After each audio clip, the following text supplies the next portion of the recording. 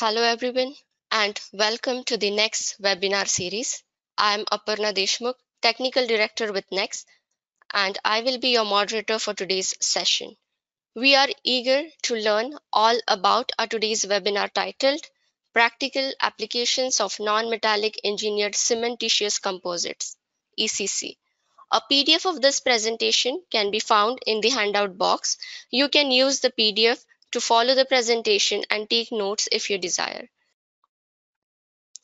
ACI is an approved education provider for the American Institute of Architects and the International Code Council, and this webinar has been approved for one learning unit. Please take note of our disclaimer on the screen for the next webinar series. Now let's get started with a short description of our today's webinar. The webinar will explore the practical applications of engineered cementitious composite, ECC, emphasizing the unique properties in engineering contexts, including cost, environmental performance, and challenges compared to the conventional steel-reinforced concrete. Our learning objectives for this webinar are as shown on the screen. Now let's welcome and introduce our today's speaker, Dr. Victor Lee. Dr. Victor Lee is a James Rice Distinguished University Professor Emeritus of Engineering at the University of Michigan and is renowned for his work in non-metallic composites for sustainable infrastructure. He is the inventor of bendable concrete, ECC. Throughout his outstanding research career, he has received numerous awards, including the International Grand Prize for Innovation and the Rylem Lifetime Achievement Award. The Technical University of Denmark honored him with an honorary doctoral degree for outstanding contributions to materials science. He is a fellow of ASCE, ASME, World Innovation Forum, and ACI. Dr. Lee has been on TV and in magazines showing how his work is making a big impact around the world. We are honored to have him with us today, and let's extend a warm welcome as we eagerly listen to his presentation. Okay, very good. So let me begin by thanking the organizers for giving me this unique opportunity to speak to concrete industry up and downstreams, from materials to applications to construction and so on, and to have this opportunity to share with you this evening what we have learned over the last few decades of making concrete that is ductile. I know for many, this is somewhat of an oxymoron to think of concrete as a ductile material, but that's what I'm going to try to get across today, and that is it is feasible to create a new kind of concrete known as ECC, or engineered cementitious composites, which is totally non-metallic and which behaves in a ductile manner. So let me jump right there. What do I mean by ductile? And so here is a schematic showing a tensile stress versus strain relationship. Now for normal concrete, just for contrast, it would have a linear elastic behavior and then a sudden drop in load when a crack forms across the specimen. For ordinary fiber reinforced concrete, FRC, it follows the red curve, meaning that after the crack forms, the load capacity continues to decrease as the crack opens up. So this is a localized fracture behavior. In ECC, the behavior is quite different after the elastic portion of the stress strain curve. When you pull a specimen in tension, it actually undergoes something that looks like steel strain hardening. It's actually not steel, of course, but it strain hardens. The behavior looks like that. And then it only fails after the load rises to a certain amount, and the deformation stretches up to like 3 to 5%. That's a very large deformation, because when you look at concrete or FRC, the load drops at about 0.01% strain. Okay? So we're talking about straining the material several hundred times before it finally localizes and forms a real crack. But before that, you have damage on the specimen in the form of micro cracking. The strain capacity is what characterizes the ductility of the material. So the ductility of the material of ECC is 300 to 500 times that of normal concrete. Now, if you put the material under bending, you can actually bend it like what I'm showing you on the right-hand side of the right-hand panel. In contrast, if you bend a piece of normal concrete without the steel reinforcement, it simply fractures into two pieces. That's the general commonly accepted behavior of normal concrete.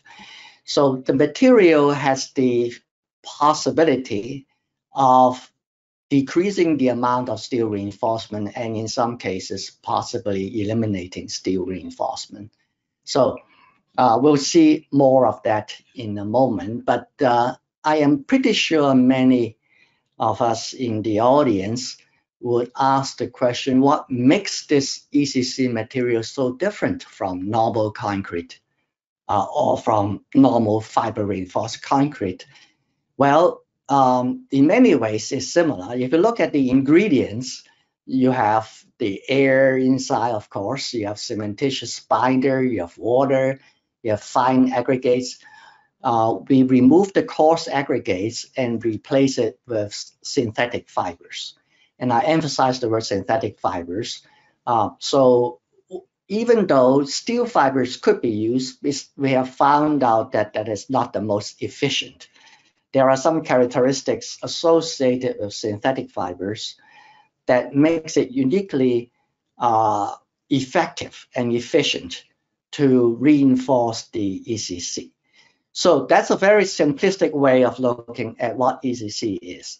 The more complete picture is that there is a mathematical model of assembling the type of ingredients, the size and the amount and the composition in detail. So these are described as the physical and chemical properties of the three phases of any composites, the fiber phase, the matrix phase, and the interface between them. The mathematical model makes sure that these three phases interact with one another in a manner that results in what you saw just now as a ductile composite. So there is a theoretical design basis for the ECC. I wouldn't have time to go into that, but there is plenty of publications on this topic for those who are interested to pursue and learn more about the design basis of this material. Now, if you look at the real stress strain curve, here is a real specimen pulled ECC specimen, undergo elastic and then strain hardening. And you see the jumps during the strain hardening process, the low jumps, they are reflecting the small micro cracks being formed along the length of the specimen. And this is the ductility that gives rise to the possibility of designing resilient structures that resist to fail by brittle fracture. And I'll show you examples of that in a moment. And while I'm on this slide, I also want to mention that there is also the feasibility of keeping the cracks very tight. So the crack widths you can see on the y-axis on the right-hand side of this plot shows the micro cracks dimensions, the width of the cracks, increasing up to about 1% strain. It has a value of roughly 60 microns, 0.06 centimeters. And the and then it stays on at about 60 microns. We are now able to design ECC with even tighter crack widths, and that has implications on the structural durability. Let me see if I, yeah, there it goes. So there you see the crack widths maintaining very tight, even when the composite is strained up to about 4% in this specimen and remains less than 60 micron in crack width. So typically for ease of understanding, we typically say that ECC, if properly designed, could have a tight crack width less than 100 microns at any stages of the operation of the structure. Now, what is interesting is not just the width of the crack being tight, but also if you look at this animation of a piece of ECC that has been pre-cracked and then exposed to a wet environment, you see the crack closes by itself. So there is a self-repair ability of this material, making structures even less needing repair during its use phase, during its life cycle. So the fact that the material has very tight crack width intrinsically, when I say intrinsically, I mean to say without the need of other things like steel reinforcement, it keeps the cracks very tight and it repairs itself, it heals itself. So these two features of ECC enables the development of very durable structures. So let me summarize what ECC is.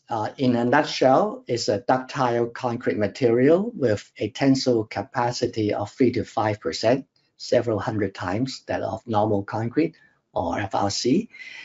The crack widths during the damage stage, during strain hardening, is maintained below 100 microns. It self-heals, but all by itself, with the only need being air and water. And it has low permeability even when you overload it and get the material into the strain hardening stage. The material also has very high MOR because of the prevention of the brittle fracture from the tensile side of a beam, for example. So I'm going to show you just quickly some structures that has been built with ECC material. They involve buildings, they involve transportation infrastructures, they involve water infrastructures. These structures can be built precast or on site, and they can be used in new structures as well as in repair or retrofit. So you see a variety of different structures have been built with this ECC or repaired with this ECC material over the last decade or so. And they are now all around the world in different parts of the world. So the material is still relatively new, but it is emerging, I would say, from the lab to the field. So let me go a little bit deeper into infrastructures that built with ECC with the goal of free maintenance, minimizing maintenance. So here is an application for repairing the Hitaka Dam in Japan, which was eroded and have the concern of loss of resistance to water and penetration and potentially endangering the downstream area. So this was repaired with layers of ECC material. And in this particular application, this material was sprayed on. So the material can definitely be cast on site, but it can also be applied by shotcreting approach. And this application actually happened quite some time ago. So we have lots of experience and data collected on how they work over a long period of time. That was in Japan, and this particular testing application was carried out by VDOT, and they were interested to use ECC as a grouting material. So the conventional grout, they call it non-shrinkage grout, grouting the joints of steel box beams to form the bridge deck. And what they found is that there is often the problem of water leakage along this joint area. So in that particular study, they use ECC and they also use UHPC. Many of you will be familiar with the very high compressive strength of UHPC. But as you might imagine, in this particular application, it's the tensile deformation that is important to control the cracks and water permeation through the joints. So as a result, VDOT reported that the ECC filled joint was the only one that did not leak after some time in this application. So that's an interesting finding. Also, the material has been applied even larger scale as tunnel linings. This is another example also in Japan, the Hida tunnel, and the dimensions are given here. Again, shotcreting, and the material is used to resist movement, ground movements, as well as water penetration. So taking advantage of both the tensile ductility as well as the tight crack width and self-repair behavior. All right, let me move on to another angle. Another very broad use of ECC is for infrastructures against seismic loading. And this is in relation to enhancing structural resilience. So for example, Kajima has been building tall buildings with a super beam and damping device tied to these connecting columns. And they have now worked with ECC, where the material is used in these coupling beams, now denoted in yellow form, 4 pieces on each side of the building. And this buildings has worked very well. So here is a ECC coupling beam precast in a precast yard and then brought to site, dropped into location to form the coupling beams, and they are tied to the columns as well as the floor slab. And you can see that the reason why they are so interested in using this material is the very large contrast in behavior between ECC and regular steel reinforced concrete under cyclic shear loading, which the coupling beams are expected to be subjected to during an earthquake. So in the regular RC beam, you see the fracturing of the concrete and exposure of the steel reinforcement with the large cracks basically giving up on the load carry. And the ECC, in contrast, forms 2 sets of micro cracks perpendicular, diagonal to one another because of the fully reverse cyclic loading.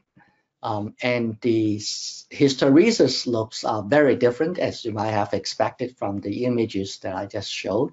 For the RC, you reach a peak load and then subsequently the envelope load capacity drops. Whereas in the reinforced ECC case, you have a delay of the peak load, reaching peak load, and then even after peak load is reached, it's very stable of the envelope, and the also much fatter, so implying much more energy absorption by the coupling beam, which is really a major purpose to prevent damage of the building. And these ideas has been put to full-scale use in tall buildings like this one in Tokyo on the left-hand side, and another one in Yokohama, not that far from Tokyo, and yet another one in Osaka. This is the last one is a 50-story building with 200 meters high, and it's the tallest high-rise in Japan. All right, let me shift gear. Okay, so here is yet another application, fairly recent one, just a couple of years ago in China, where they have a flower exhibition expo, I believe, in Shanghai. And ECC was used to form this interesting structure, which has a height of about 6 meters and a length roughly of 20 meters. So a thin wall structure. And the reason why I mentioned this particular structure is not only its artistic shape, but also that there is no steel reinforcement inside at all. So this can truly be described as a non-metallic structure with just the ECC and no steel reinforcement. And it's obviously taking advantage of the high tensile ductility of the material. All right, the last example application I like to share with you. This is also fairly recent. We carry out this pavement demonstration on the grounds of our what we call the M City grounds, where autonomous vehicles are tested. And the old concrete, these are very common features that we find in parking lots where you have concrete cracks coming out from the manhole. And we replaced part of that with a ECC that we developed for Aramco. And this ECC has relatively high MOR and maintain its high tensile ductility. And as a result, we were able to design this pavement demo with only half the thickness of the regular concrete pavement, no expansion joints needed, and no steel.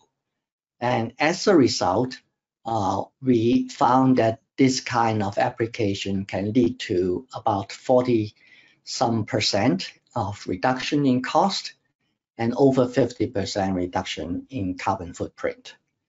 And now this is an interesting, these are interesting numbers, because if you look at the cost of the material on a unit volume basis, let's say per cubic yard, that could be higher cost compared to normal concrete. But when you take advantage of the properties of the material and design the pavement with those properties in mind, you come out with a pavement that actually reduces the cost as well as the environmental impact. And of course, that's the installed. These are the installed costs and embodied carbon on day one. In the long run, when the material do not require repeated repairs, then one can expect rewards in terms of reduction in operational cost and operational carbon. All right, so let me summarize here. If you ask what's the value proposition of using ECC in infrastructures, I would mention at least these 5. Reduction in construction time, for example, elimination of the need for expansion joint cutting on pavements. That's just an example. Reduction in labor, reduction in maintenance requirements. I already mentioned cost and carbon footprint reduction. So these are values that the material can bring to civil infrastructures. As I mentioned, in many different kinds of applications, in transportation, definitely, in buildings, in energy infrastructures, and in new and repair. Now, some have concerns of how to apply this material.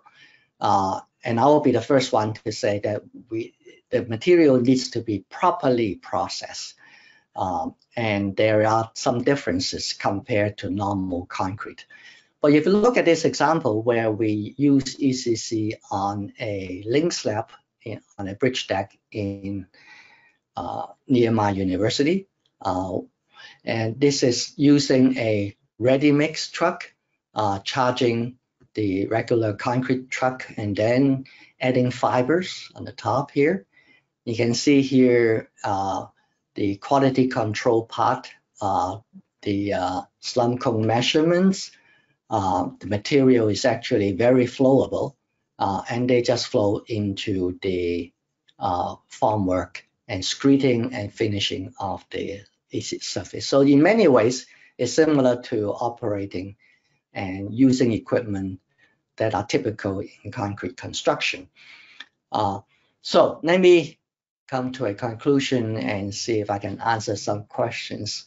So ECC is ductile. I mentioned this a number of times, and the value of ductility are many, but here, at least in this presentation, I emphasize the value it brings to resiliency of structures subjected to extreme loads like earthquakes.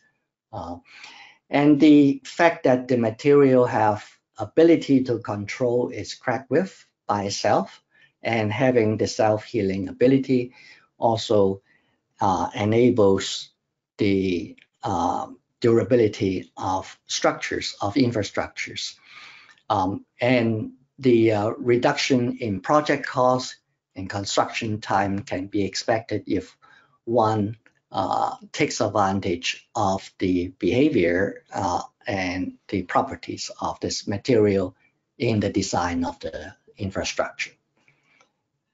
Now, the state of the art is such that the material is ready for adoption. We have seen increasing number of applications now in different parts of the world, in Europe, in Australia, in Southeast Asia, in the US, of course, and in different domains, buildings, transportation, water infrastructure, and so on. So it's not everywhere yet. There is still a lot to learn about translating the material from lab to field, but there is increasing amount of information and experiences. And that is the reason why ACI NEx will be publishing an industry-facing users design guideline and ECC guideline for users. And we hope that this document would be helpful for accelerating the field use of this material. For those who become interested or deeply interested in this subject, there is a lot of published materials, and you can certainly find plenty on our research group website, and I'll point out the address, the link for you, the web link for you in a moment on the next page. But I want to quickly mention not all is easy. There are remaining challenges. We have overcome many of them, but I see remaining challenges ahead of us. And these include these two on the bottom of this slide, and that is the current building design code, for example, ACI 318. Much of the document focuses on compressive strength, whereas the material, the ECC material, has unique advantages in tensile properties. And the ACI document basically renders the responsibility of tensile load carrying to the steel. But in this case, the ECC is ductile in tension, and therefore it would be useful to consider this behavior, which is not present in normal concrete, in future editions of the ACI building code. That would help structural designers a lot, I have heard. And so there is work to do on that part. And then there is also not a ready supply chain of the different ingredients. So this is something that I think is perhaps to many is a chicken and egg business. If there is not enough use yet, then nobody is going to supply the ingredients, and if they are not being supplied, it's difficult to use them. So I hope ACI working with industry will be addressing some of these problems, and I know other countries are already doing so. So I will stop here, but I did promise the link, the web link, and this is it here for those who are interested to learn more about what has been studied and findings of both basic and applied nature. You can find very large amount of documentation on our research group website of this link. So I will stop here and leave time for answering questions. We truly appreciate your thank you so much for this outstanding presentation and for graciously sharing your extensive expertise with us. So let's move to our question answer session. Our first question is, I'll just read out the questions which we have received.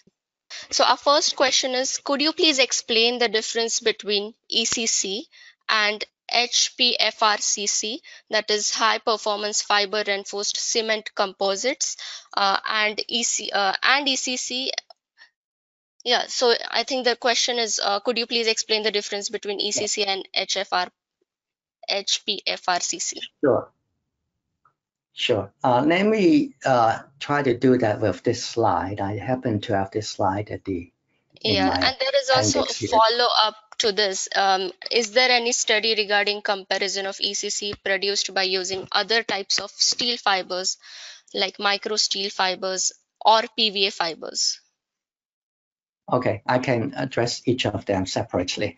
Okay. So in general, one can look at UHPC, high performance FRCC, as a material with very high compressive strength. And if you typically say 200 megapascal or above, the blue curve shows an example of this. Now this is a tensile stress strain curve.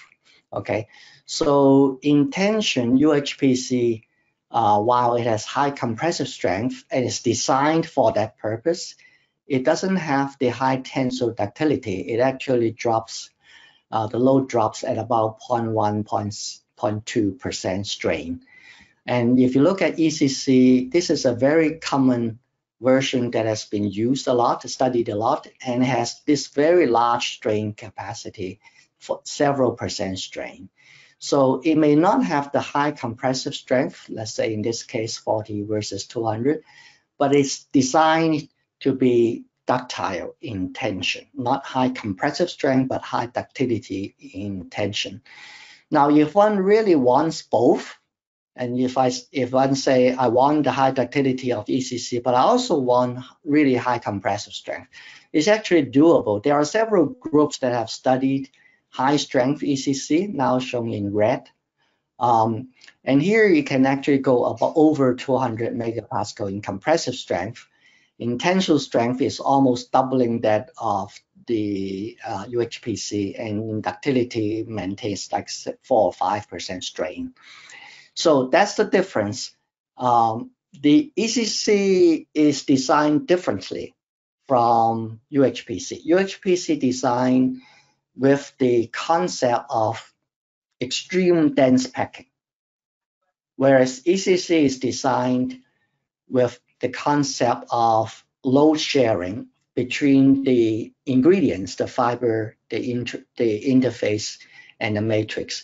The load sharing between these components inside so that they resist localized fracture. They share load and they may be damaged, but the load sharing effect prevents localization of brittle fracture.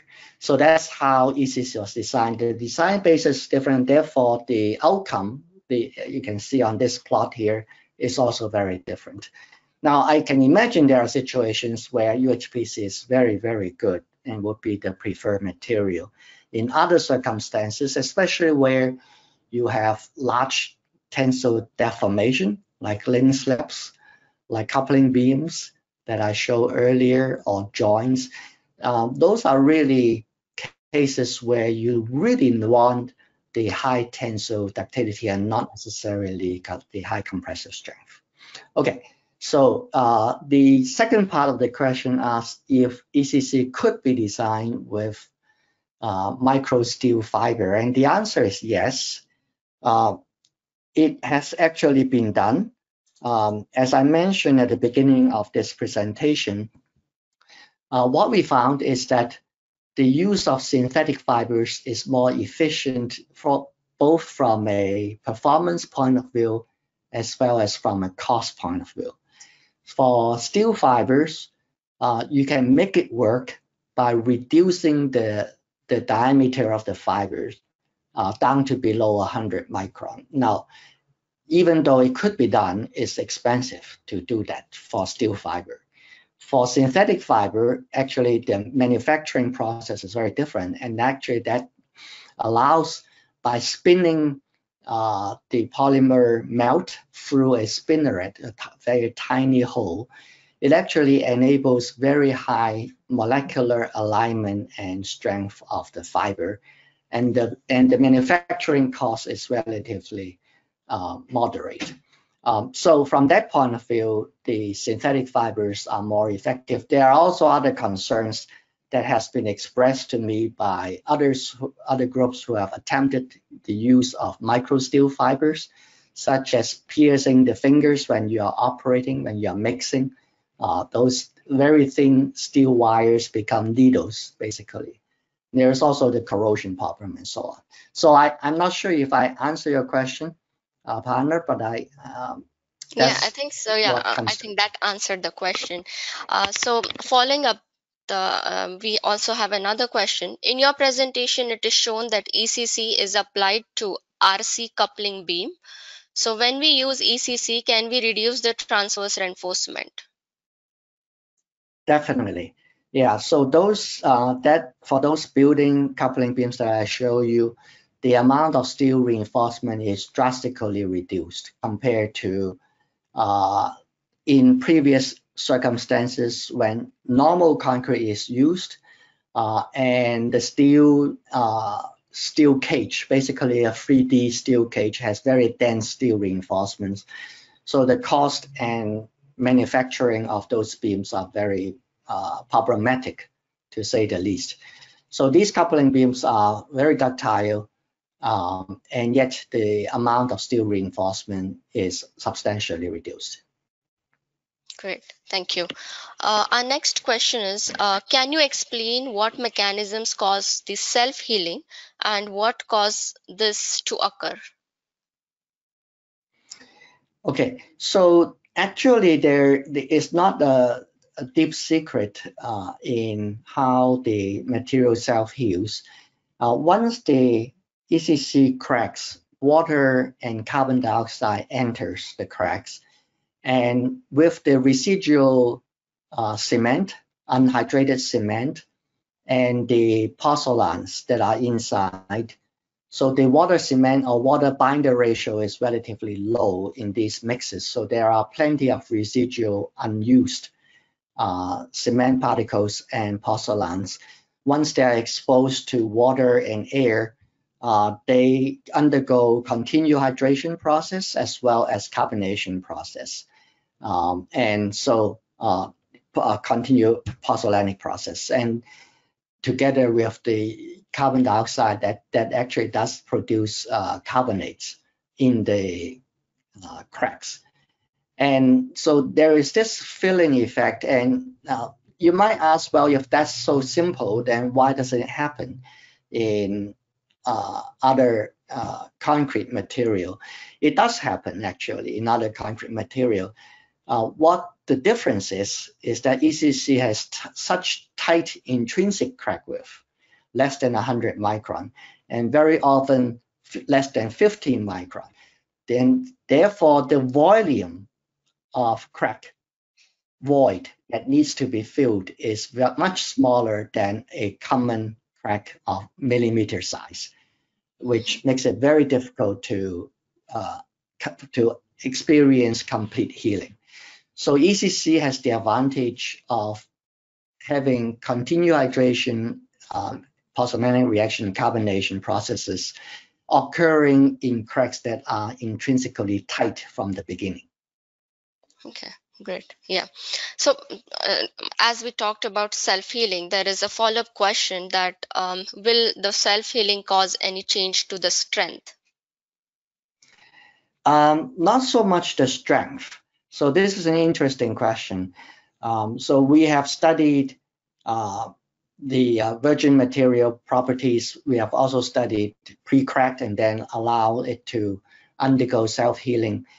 And typically what we found is that the strength and ductility can be retained, but the stiffness is slightly degraded.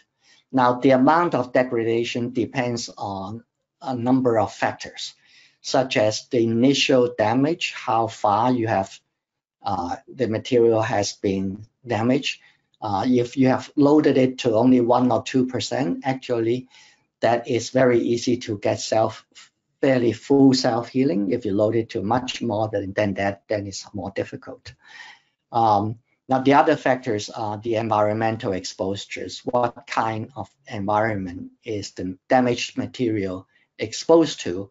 Whether you have a dry environment, you have a wet environment, you have a humid but not wet, and so on. And what kind of chemical species are available. So a number of factors influence the retaining of the initial properties. But in general, I would say that in most practical circumstances, it's feasible to think of the material as having, let's say, at least an 80% recovery in strength and ductility, to put it in a conservative context.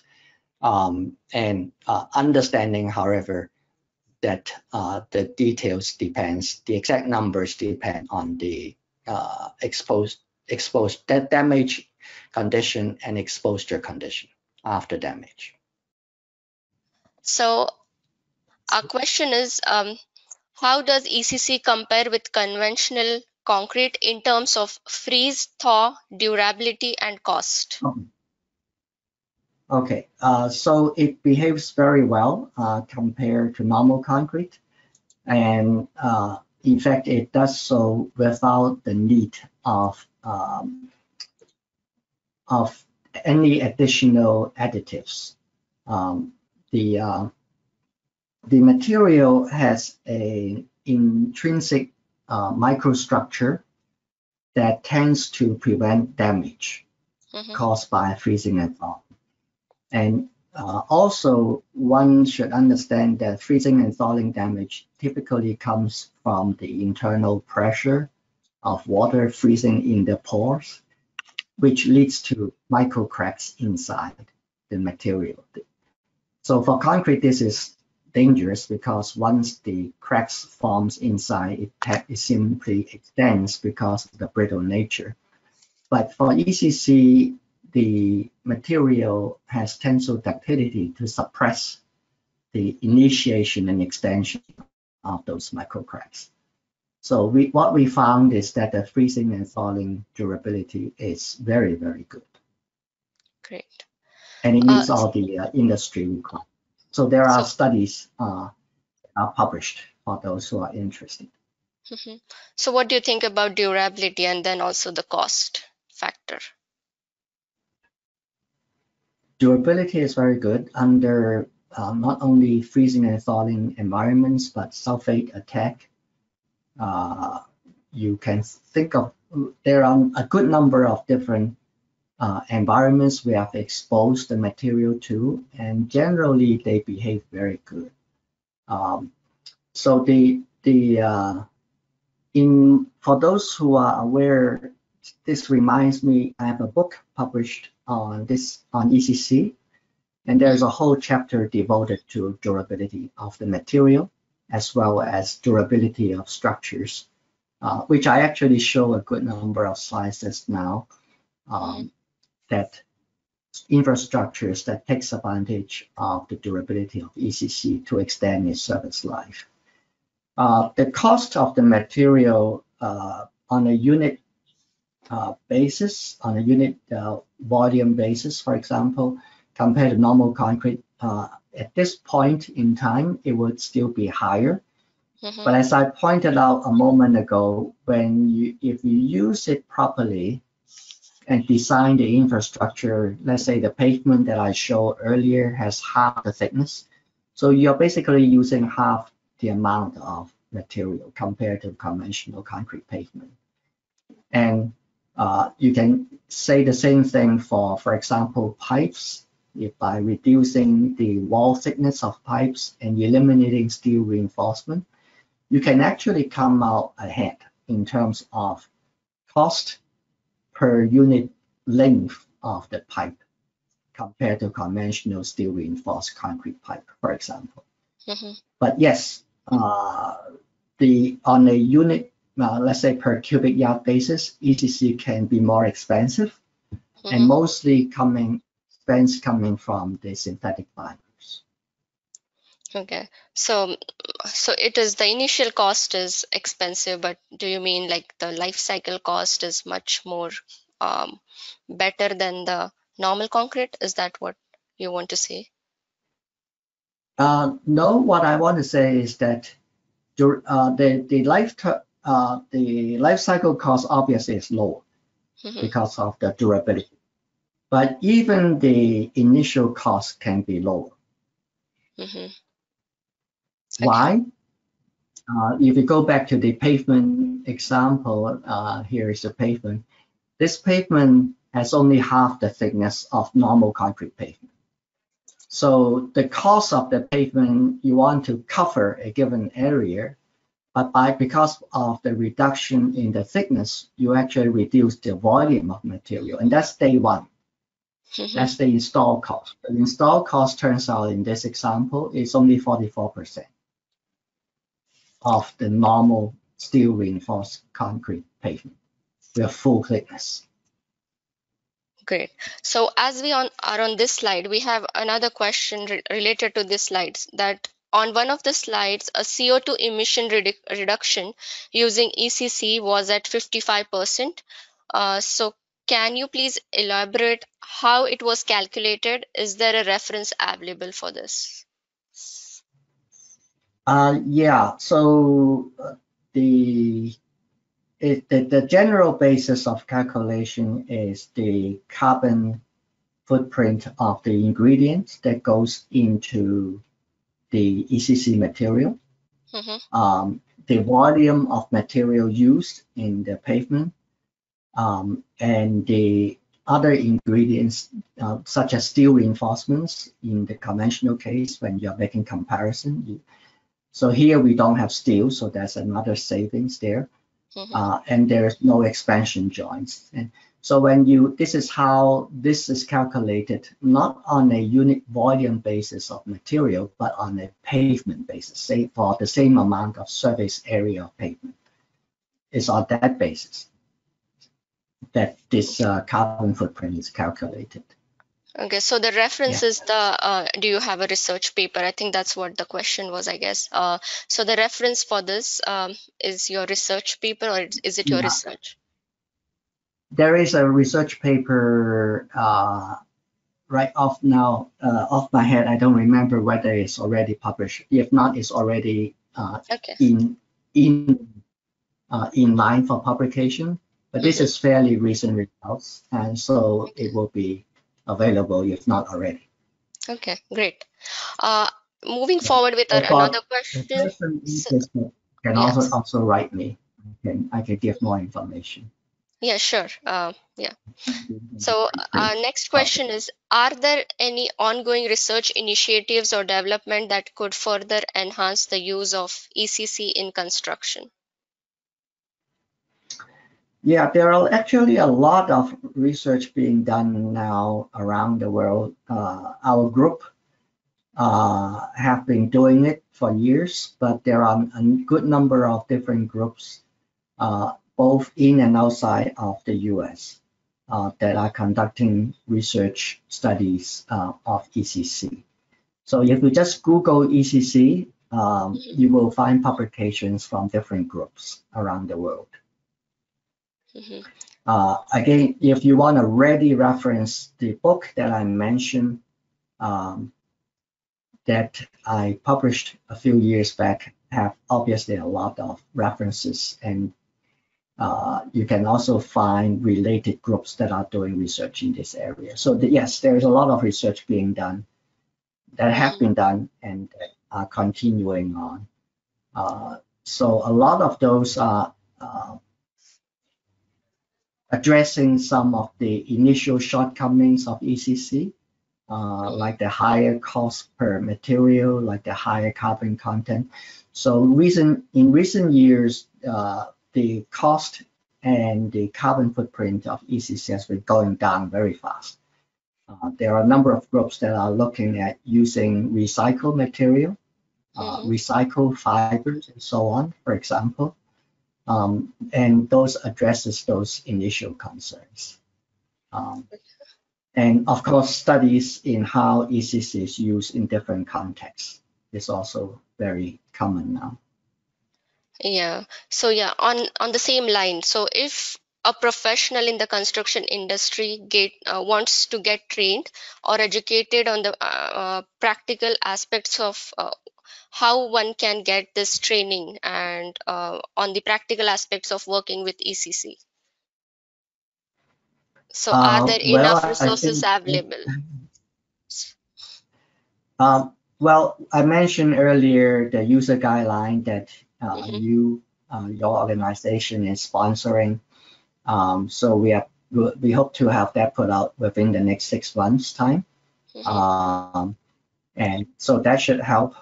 That's exactly for this purpose, is to help industry get on to using it, maybe leaving out some of the more exotic theories, academic studies, but focusing on the practical use of the material. So that's the user guideline. There are a number of user-oriented documents. So both VDOT and MDOT have published design guidelines. Those should be helpful for industrial users. There are several countries that are actually publishing or updating their codes to include ECC, as I mentioned. And I'm hoping that ACI would work towards that. I think that's really helpful for design professionals, because I hear that they really want to use this material, but they also don't want to take the risk when it's not included in the design, in the building design guidelines. So I'm totally with them, and I hope that some action of this kind could happen. And you and I can discuss how we can offer training in the future for industrial professionals. Yeah, sure. We would be happy to support this initiative. Yeah, definitely. Yeah, I totally understand the need for that.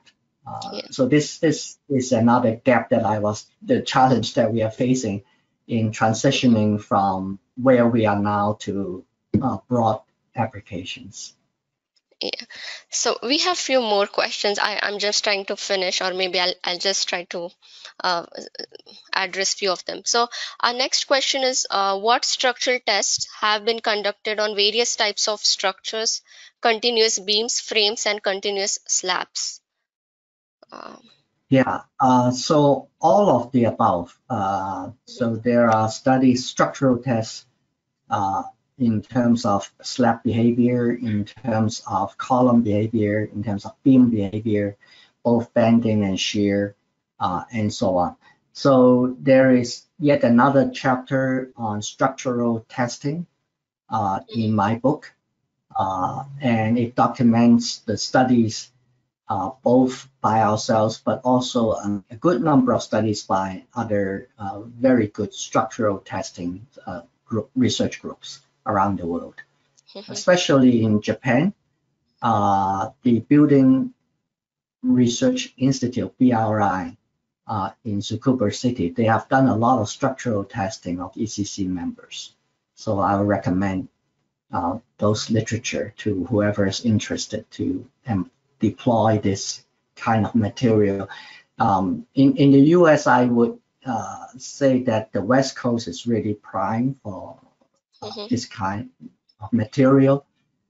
It can certainly address problems of over congestion of steel in structures that are designed to withstand large earthquakes. And I think there are lots of opportunities there for this kind of material to be used. Yes. So we have another question which says, does ECC allow for placement in lower temperatures than conventional concrete? That's interesting. So there has been studies of ECC applied to cold climates, and I'm not aware of full-scale use. I am aware of research studies of that kind. So apparently it could be used. There is also studies, including by ourselves, for ECC applied to construction in hot and humid climate. As you know, our work lately has been sponsored by Aramco, and they are interested to use this material in Saudi Arabia, which has very high temperature. Great. So in fact, it is an important point to consider for different temperature environments where the material is used. The fresh properties could be influenced, the setting time and so on. Just like normal concrete that you expect that you have to take extra care when you have extreme conditions, whether it's very cold or very, very hot. Okay, yeah.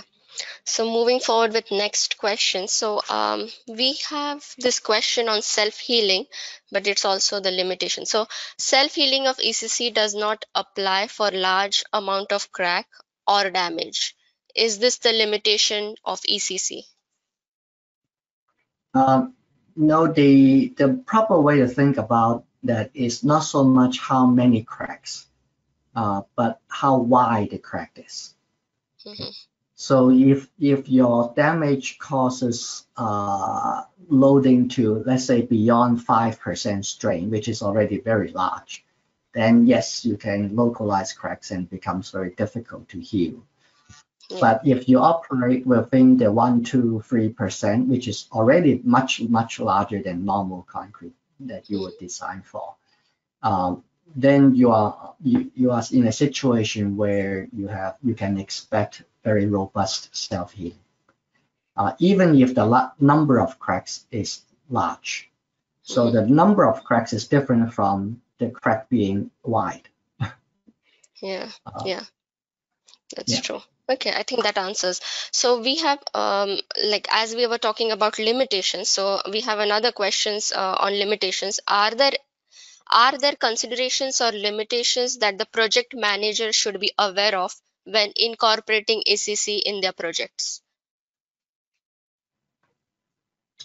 Well, I would recommend that the project manager be very familiar with the material, the fresh property behavior that could be different from normal concrete, and how to deal with those situations. So some amount of experimentation of the material in the fresh state, some initial trial mixes and testing in the field, especially if you are operating in extreme environments like very hot or very cold just now that we mentioned. You want to field test the material and find out if there's any difference in behavior. Now, another thing that comes to mind is that you want to make sure that you have mixers that have strong power, to move the material inside. So the material at some moment during the mixing, it could become very thick, and then later on it would change. The rheology changes during the mixing process. So you want to make sure that you have mixers that are strong, that have enough power to move the material, and make sure that the fibers are uniformly mixed. So that's extremely important, the uniformity of fiber dispersion. You don't want the fibers to clump together and batch up in one corner and the rest is just without fibers. So this is something that that does come with some experience working with the material, and we in the user guide we are putting together, there are some tips about how to carry out quality control. So pay attention to those. Okay, great. I think this is the last question we would like to take is, so as for, I'm just reading the question. So as for my understanding, we use more proportion of cement in ECC as compared to the regular concrete. So how it is contributing towards CO2 emission? Well, it indeed in the maybe 20 years ago when we started working with this material, the material does contain a large amount of cement. In the last several years, the amount of cement has been drastically reduced and replaced by porcelain material. And we have found ways to gradually reduce the carbon footprint along these lines. So the binder, there are three aspects to this. There are actually two main ones. That is the binder composition. So reducing the cement content is key to that. Using LC3, for example, or LC2 is another direction, but basically deploying porcelains cleverly can reduce the carbon footprint of the binder. And then the fiber part. The fiber actually is a major challenge, but as I mentioned, there are different groups now that are looking and successfully use recycled fibers. That will be another way to address the carbon. And a third point that I want to make again is what I already mentioned earlier, and that is the carbon footprint that we are most interested in is not the carbon footprint of each cubic yard of material. It's the carbon footprint of the structure that we want to build. Let's say if you want to build 100 square meter of pavement, you want the minimum amount of material to cover that area with the resulting carbon footprint for that pavement being minimized. That's the carbon footprint you want to minimize. And in many ways, if you make good use of the properties of ECC, such as the high MOR, the ability to eliminate steel in appropriate circumstances, they all lead to a reduction of carbon footprint of the infrastructure. Okay, great. Yeah, I think that answers the question. I don't know. There is one last question. I'll just take that before we finish. So are any manufacturers producing this product in a bag mix format? Not that I'm aware of in the US. I have heard about it in other countries, but not in the US. Okay. Yeah. I think thank you so much. Thank you so much for your presentation and also for answering all the questions. And so this ends our question and answer session. So I just have a few slides today just showing the next session, the next upcoming sessions. So this is the list of upcoming webinars at ACI University. Please visit aciuniversity.com to register them. And thank you to the audience for joining us today. We really appreciate, and we hope that we will see you at in the next webinar. Thank you so much. Thank you to all of you. Thank you, our speaker. And this ends our webinar today. Thank you so much. Nice, mine.